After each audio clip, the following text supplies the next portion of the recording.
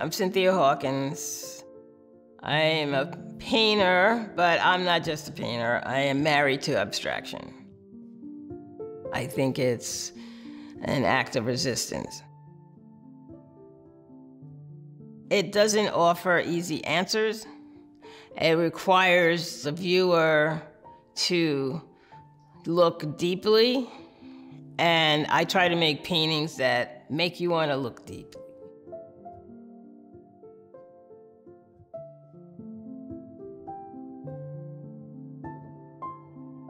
Let's start at the beginning.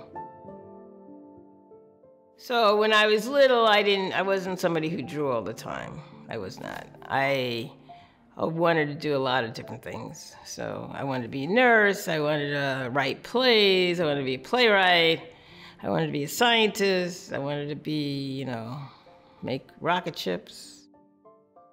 But I was going to be a history major at college, and then I went through the art department with some friends late one night. And so then I decided to do it, be an art major.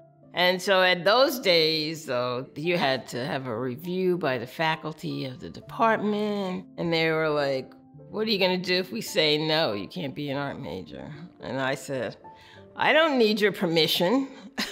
I'm going to do it anyway. And they chuckled and said, all right, then, you're in.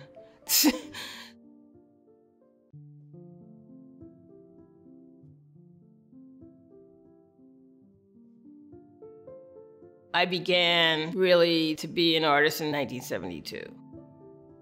I did this painting of gymnasts that I constructed myself. I worked on it a long time, and then I realized it was terrible. It was so stiff.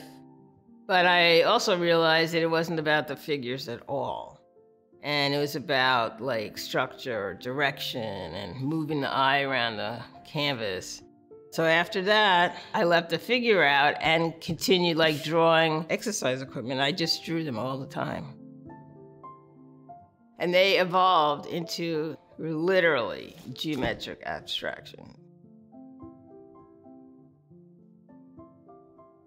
That was sort of the same time I was looking at Vermeer for his floors and Mondrian for those trees, the intersecting lines for the branches and whatever. And then it just became the squares. And I was like, that is something else right there.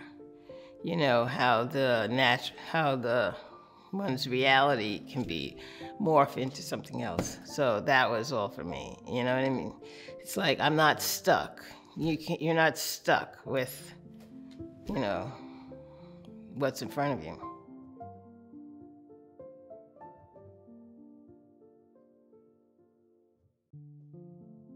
I got a job at Cedar Crest College as a gallery director. Figurative stuff, abstract. It was super interesting. But even though I had this job as a gallery director, I did continue painting. I didn't stop painting. Once COVID happened, I was painting in the smallest room in the house. Bang, bang, bang, one after the other, color.